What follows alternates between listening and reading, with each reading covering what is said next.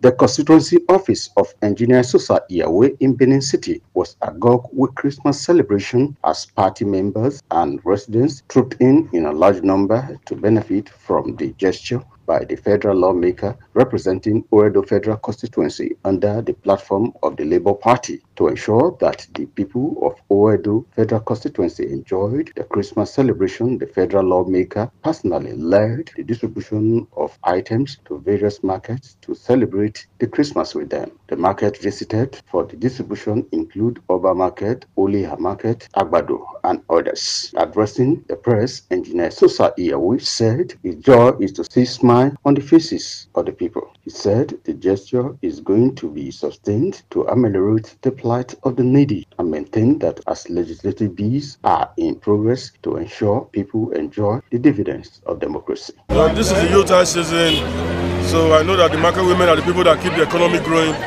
And in Oredo, we have a lot of markets in Oredo and a lot of women that are really eager to make the economy better. I think it's only right as a lawmaker and as representative of Oredo, I extend the gesture of what they did in the election and what they did for Labour Party by giving out palliatives to them today. Some of the beneficiaries thanked the Federal Lawmaker for the gesture.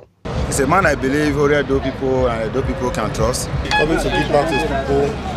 Okay, what is the time? We'll do more in the common future. Iyawe is a very nice person, representing the people of Edo State very well. We are all happy to see him today. I will say the good Lord will continue to bless him in Jesus' name. The distribution cut across all political parties despite being a member of Labour Party. Wellington Akodeja, ITV News.